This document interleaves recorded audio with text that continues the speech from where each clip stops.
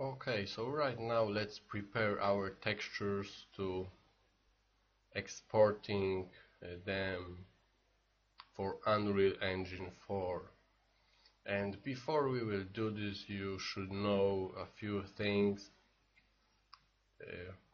If you are going to export these textures right now, how they look right now, they will not work properly. The one thing you should know is about a gloss texture. For Unreal Engine we will need this texture inverted, probably.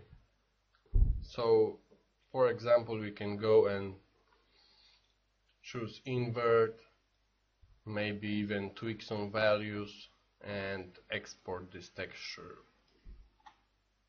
But let's delay this for now. And for the normal texture, there are a few important things. It depends which software we've been using for baking the normal maps.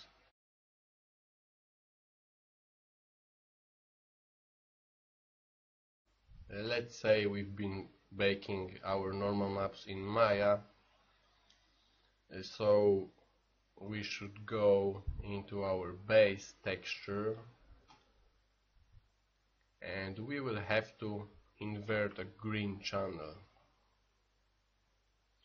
Of course, right now our normal map might look a little bit weird, but this will work in Unreal. If we will not do this, we will get bad results with our normal map texture.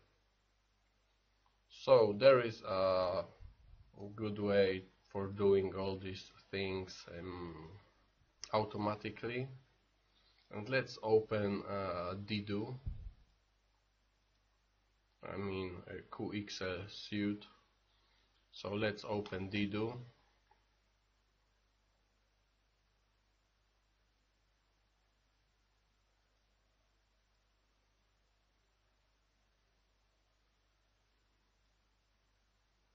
So you can see Dido detected all the textures that we have here, and it loaded all the layers. So we have all the albedo layers,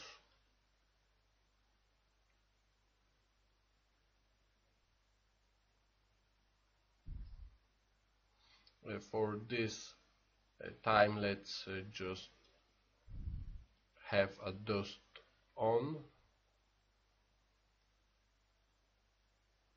so you can see we've got ambient occlusion, gloss texture and normal map. So to do the exporting automatically, we can go here, open the exporter,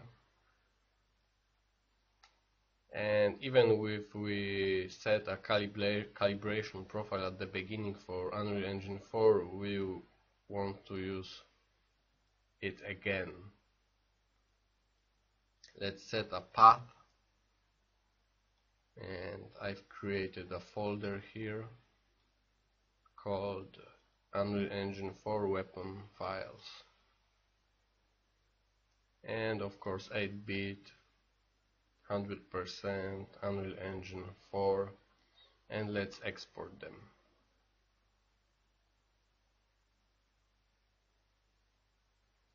So right now we can close Dido, we can close these PSD texture files. Yes, we can save all the changes. Let's open this folder, and you can see Dido generated for us these files. So our albedo looks pretty normally, ambient occlusion 2, and the gloss texture is called now roughness, and you can see our gloss texture is inverted, and of course some values are a little bit lower, so Dido probably applied some kind of filter to it to calibrate it more correctly, I think. And of course we have the obj file for the model, and of course a normal map. I've skipped this one, and you can see on our normal map the green channel for the base texture is inverted, and we can easily see this right now.